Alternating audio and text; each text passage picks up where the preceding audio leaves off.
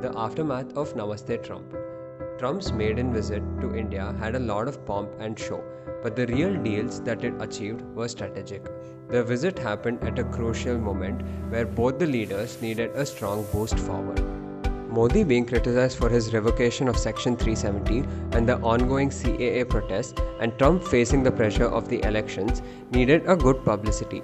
The most awaited deal between the two countries was the trade deals. Trump is publicly known to have called India the tariff king and is known to have terminated the GSP, Generalized System of Preference. What is GSP, which is causing a lot of tensions in the trade between the two nations?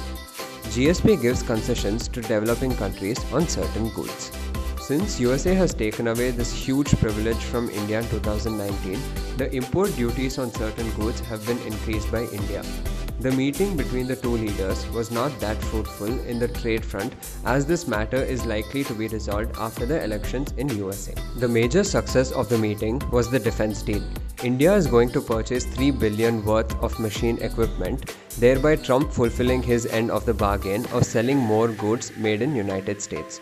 India gained its share of the deal with ExxonMobil of importing more of liquefied natural gas. The second major success for Trump after the visit is his share of gaining votes from the American Indians. Almost 4 million Indians stay in the states, and the reports of previous elections states that only 16% of them have voted for Trump. This year, he plans to secure more votes from the Indian community. This visit is a boost for him.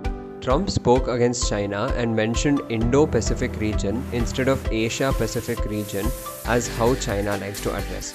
He mentioned his doubts over the 5G wireless network proposed by China and emphasized about the Blue Dot project.